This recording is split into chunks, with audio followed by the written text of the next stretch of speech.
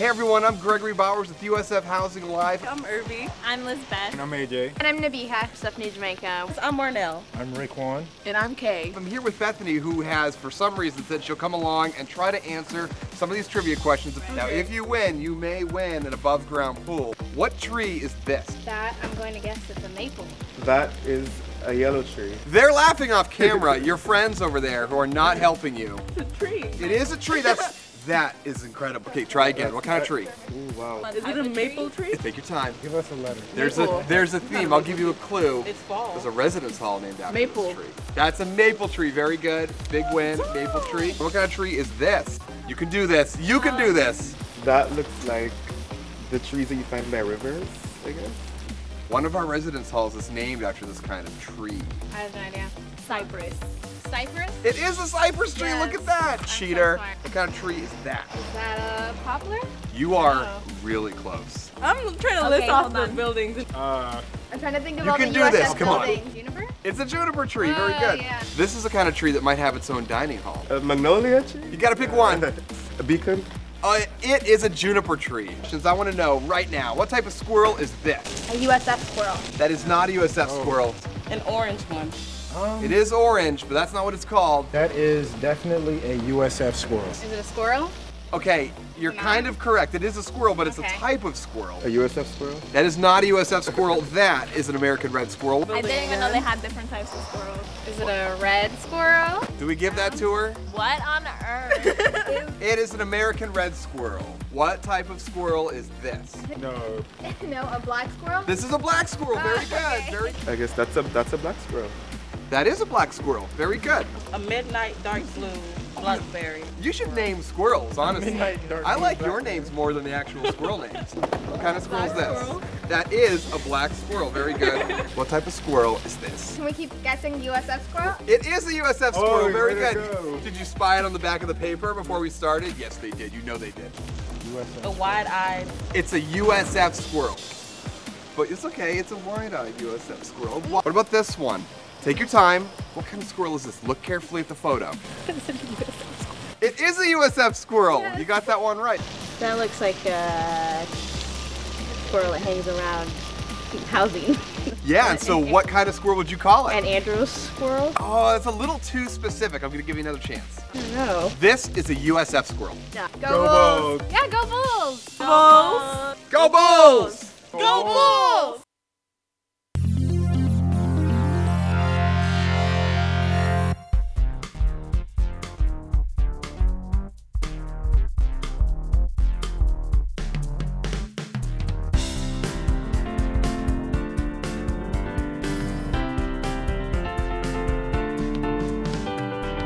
Gregory Bowers, Sierra Rose, Maxwell Morinelli, Elisa Goldberg, Irene Naomi, Courtney Cadogan, Geraldine Paredes, June Dickens, Chris Herrera, Stephanie Jockman.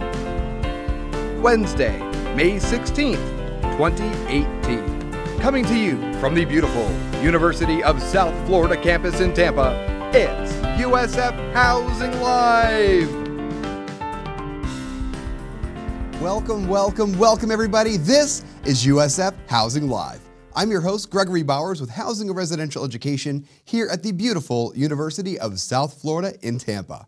Our motto, best place to live, best place to work, best place to learn. Like every episode, we're coming at you live. That means we're going to answer your questions in real time. So happy to have you here with us tonight, everyone. Let's go ahead and meet our guests. We have Dr. Stephen Surrency from the American Sign Language Living Learning Community. Dr. Surrency, welcome back. Yeah, thanks for having me. I'm happy to be back. We had you here for season 3, didn't we? That's right. It's been almost a year now, and I'm excited to tell you about what else happened. Awesome. We'll be with you in just a moment. First, we're going to be speaking with Alfredo Oliveira from Maple Hall. Alfredo, how are you doing? I'm doing great. Thanks for having me today, Greg. And you're also a returner, aren't you? I am a returner in a different role now. Well, let's talk about that a little bit. Tell us a little bit more about who you are and what you do here. Great, I will. My name is Alfredo Oliveira. Like I said, I'm a Residence Life Coordinator in Maple Hall. So what I do, I oversee one of our communities on campus, Maple Hall, the best community, suite style, and we have around 250 residents. So you have 2 buildings over there, right? Maple A, Maple B? I do. Yep. And exactly the same, just half and half. So you heard here first. I'm sure there's no bias at all. Alfredo says best community on campus, and so we're just going to say a little biased, but you know I actually like it too. A lot of people don't know this. Maple is very similar to juniper and poplar, and so juniper and poplar was designed on Maple Hall, it was based on it, but they do look very different from the outside. So Alfredo, let's talk a little bit about this. You are the Residence Life Coordinator. That means you live in the building with the residents as a professional staff member, and so what was it that drew you into this type of work? So I live in Maple Lake, and the reason I am interested in doing this job is because I get to know what students experience on campus.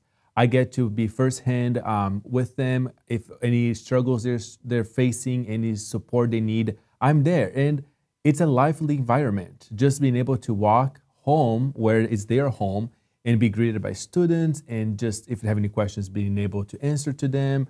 And just being like what happens on college campuses across the world, but like just look at what happens at USF. It's rewarding just to be there for the student. And like you said, it's great on campus and also the best of Maple Hall. Really beautiful spot over there too. It is a great apartment style, suite style.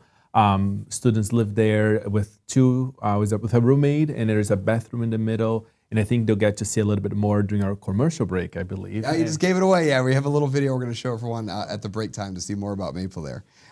So there's something here called the residential curriculum practice throughout all of our communities on campus. Can you take us through what that is? Yeah, so we are entering our 6th year into the residential curriculum. And what it is a scholar approach where it's a curriculum based on research that tells us what students need at that time of the year. So it's a curriculum that we use from August to July or May until they move out, and really addresses the topics that students could help with. It is every month is an approach that is more interactive. It's more a 101 rather than just putting a pizza party and just say, hey, come to a pizza party and learn about XYZ, learn about alcohol. It's really addressing the issue that we know students are facing at that time of the year. Excellent. That's great for everyone to know, parents and students alike, because it shows how much thought, planning, and strategy goes into developing an experience that serves the individual need throughout the course of a year. And so it's really great you're working on that.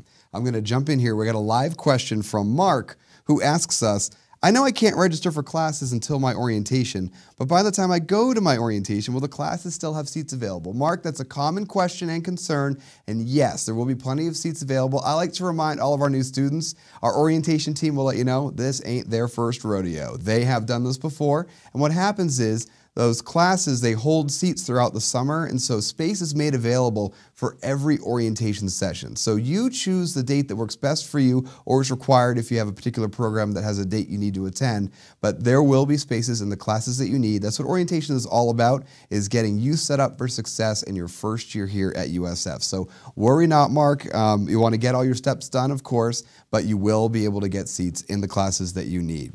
So jumping back here with Alfredo, let's talk about living learning communities. You have a few in Maple, don't you? I do. I have 3 right now. So I have the Green Living Learning Community, the ROTC Living Learning Community, and the American Sign Language Living Learning Community. So you've got 3 LLCs over there, and so many options for students. They can still apply, as I understand, right? They can apply. Applications are open until June 15th. So I make sure they take advantage of it. It's a great environment and a great learning opportunity for them.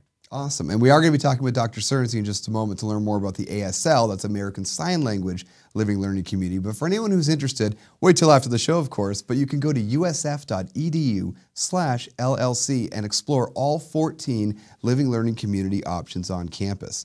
So, Alfredo, what are some of the general benefits of the LLC experience? So in the LLC floors, we have a resident assistant, RA, that's what we call them here, who can mentor them and be there for them, for the resident. And usually the RA either was in that major or in that program. So for American Sign Language, we try to look for someone for next year who lived in the living learning community this year, who can really mentor the students coming in.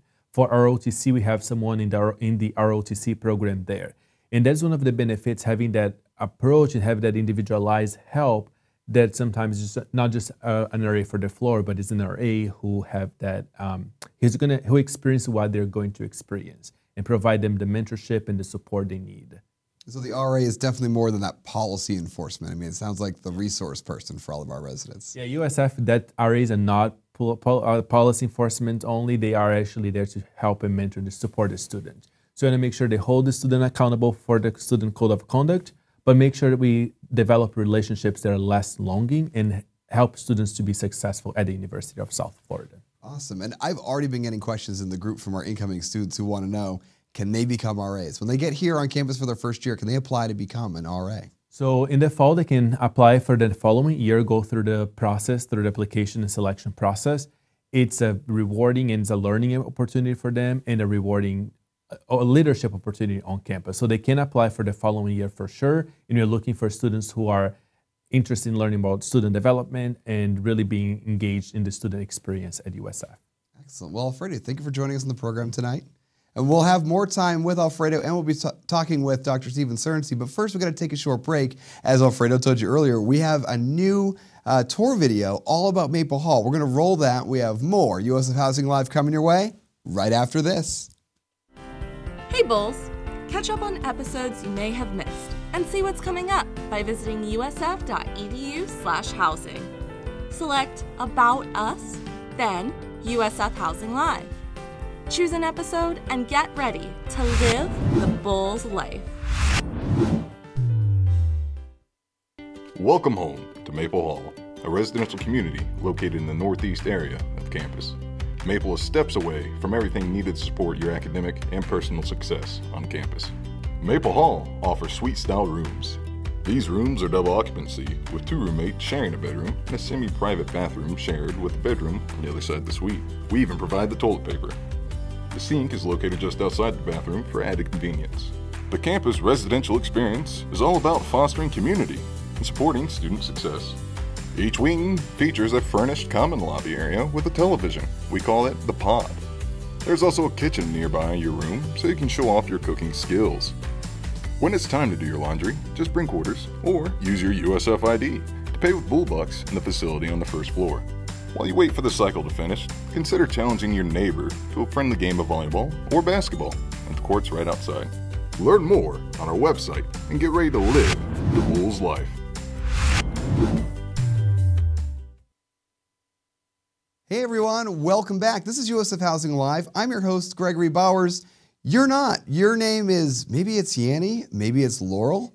I don't really know. I've heard about this weird thing going on out there, but it's the internet. Anything can happen. We're talking with Dr. Stephen Surrency from the American Sign Language Living Learning Community, or ASL LLC. Dr. Surrency, welcome back to the program. Yeah, thanks for having me. Happy to be here. Well, you got to tell us a little bit about what it is that you do here at USF. So I'm a linguist, and I study languages of all types, but in particular, I'm interested in signed languages. And here at USF, we have a couple of programs that really focus on American Sign Language. And we have lots of students all over the campus that are learning ASL. Some of them are learning ASL as just for a foreign language. Others are learning it because they want to be sign language interpreters or teachers of the deaf or for a variety of reasons. And so we have a lot of interest in ASL here on our campus, and that's what I'm part of. And so we have the ASL LLC. Can you tell us a little bit about the benefits of this experience? Yeah, an LLC is really an opportunity for students who have similar interests to come together and focus on their learning 24 hours a day, 7 days a week. And what's great about the ASL LLC is that we know that language learning occurs best when you're able to practice in lots of settings. So it's not just practicing in the classroom and answering a teacher's question, but how is it that you prepare food when you're using American Sign Language? How is it that you talk about problems that you're having with a friend or work through issues that you're having outside of the classroom?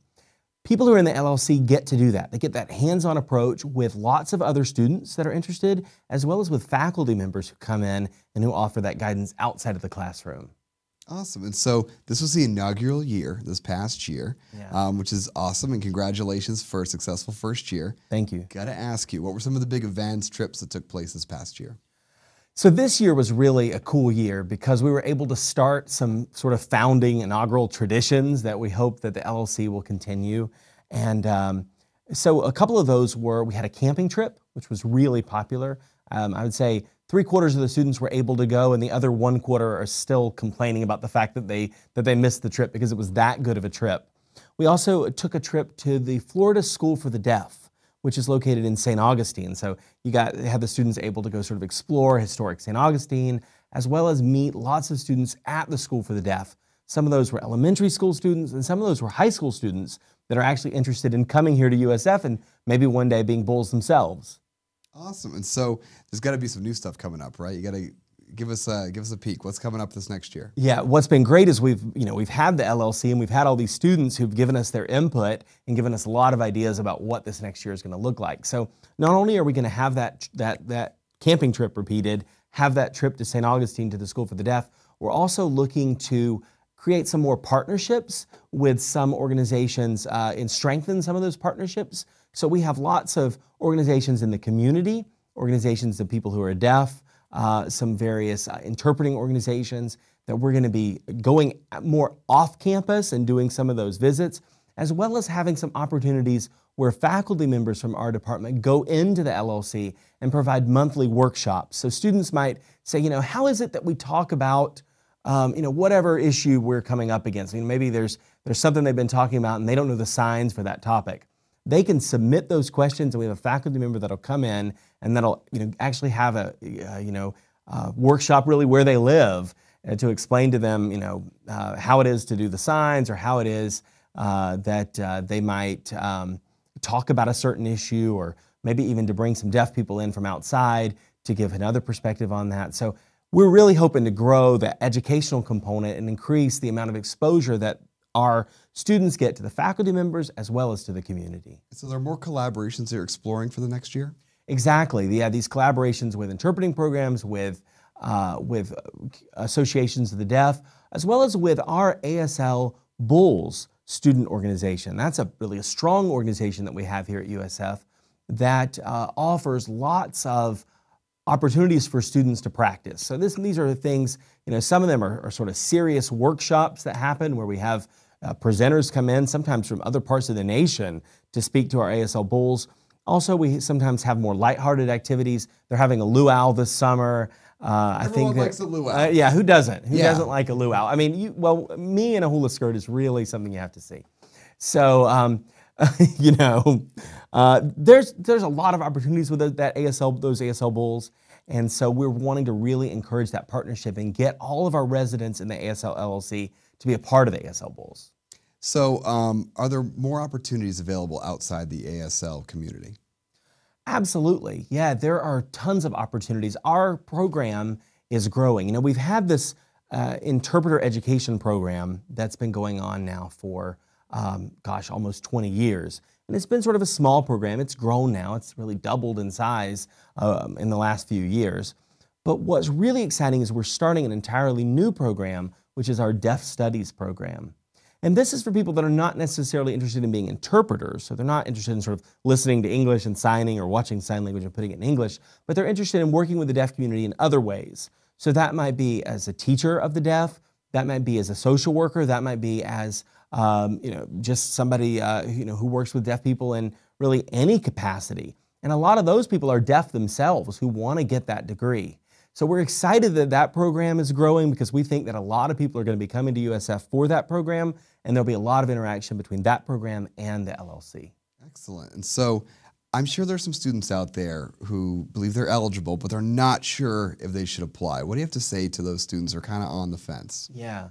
Well, I would say that, we are looking for people who have a passion and interest in this. We don't need to have only the most skilled people. So if you're worried about your own skills, you're worried that, my sign language skills aren't good enough, I say go ahead and apply. In that application process, we're gonna look at a video that you're gonna submit, and we're gonna let you know if we think you're able to come in. Again, we're not looking for experts. We're looking for people who have a lot of room to grow.